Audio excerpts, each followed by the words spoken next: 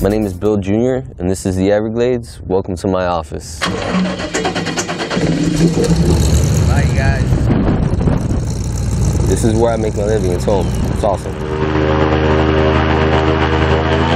I enjoy what I do out here. I come out here in the morning. I'm out here every day, 7 days a week. And I enjoy showing all the tourists, all the alligators and the birds. I enjoy it as much as they do.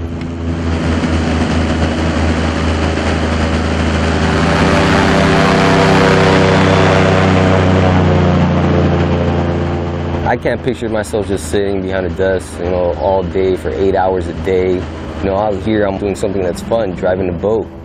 It's awesome. This right here is the most beautiful bird in the Everglades. It's called the purple gallinule. And that brown one you're looking at is just a juvenile. Whether it be a new dragonfly or a bird, every day I'll see something new out here. It's kind of like Jurrasic Park, yeah, definitely, yeah.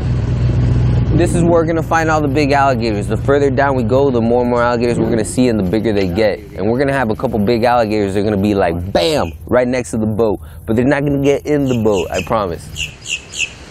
An alligator, they could jump out of the water more than half of their body at a standstill point using their tail to project themselves up. I've seen them jump about this high out of the water to catch a baby bird on a branch and eat it with people on the boat.